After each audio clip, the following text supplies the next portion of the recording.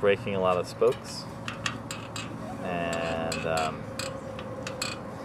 we had to replace a couple of them, and most of the other ones that were still in the wheel had been over tightened.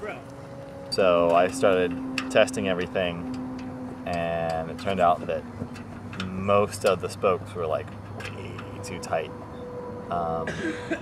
like many pounds over the pressure that they should be at. So now we're basically re-tensioning the whole wheel so that Phillippe hopefully will not break any more spokes. That's the plan, anyway. But we also don't have a truing stand, which is very helpful to do what I'm doing right now. So kind of doing it ghetto style.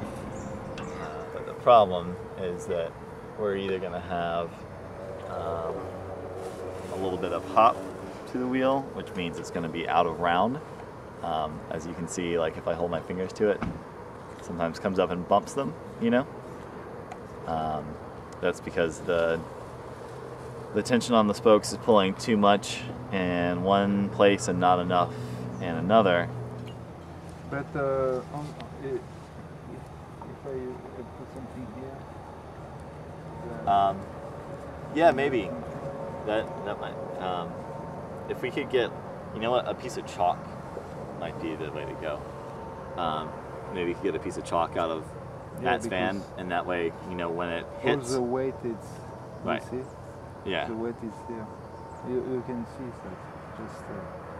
I know wait. I have it. Maybe.